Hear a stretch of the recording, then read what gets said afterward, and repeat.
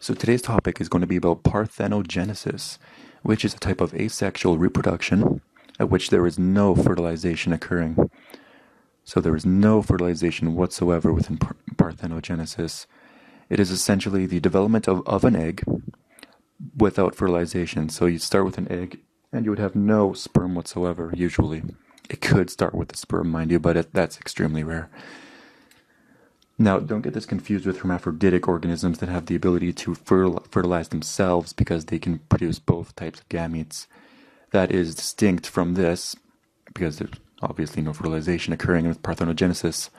So be sure to acknowledge that tends to confuse people. Now, parthenogenesis can either create a 1N zygote or a 2N zygote. Depending on which one it creates, it could dictate the resulting organism's role in the particular species society.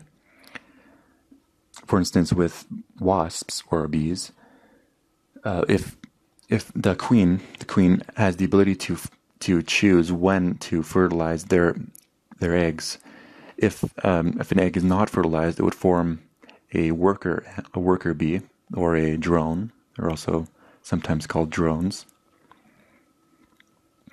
But if an egg is fertilized, it usually results in queens. Other sorts of queens. So this is within bees or wasps. Now there are two main ways in which a diploid zygote can come about. You can either start with a 2N cell, and have it undergo mitosis to result in another 2N cell, a 2N zygote that would form another bee. So it would just undergo a single step of mitosis, at which there would be no chromosome degradation. So it's not like meiosis, where it would go to 1N. Now, yeah, that happens to be the other method. If you start with 2N and undergo meiosis, you could form four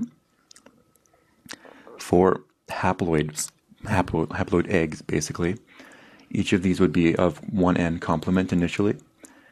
But the next step of this would be to replicate their own DNA to create a 2N complement for each of the individual eggs. So each of these would have 2N complement now. So that would be just DNA replication. There's no cytokinesis occurring, no mitosis. So this would be a 3-step process, mainly involving meiosis as its initial cause. So the 2N zygote can come about by mitosis, single step, or meiosis, 3 steps. Parthenogenesis overall is the fertilization, well, not necessarily, the formation of an egg without fertilization. It usually occurs within lower species such as reptiles, some fish, ants, and of course the bees that we were looking at.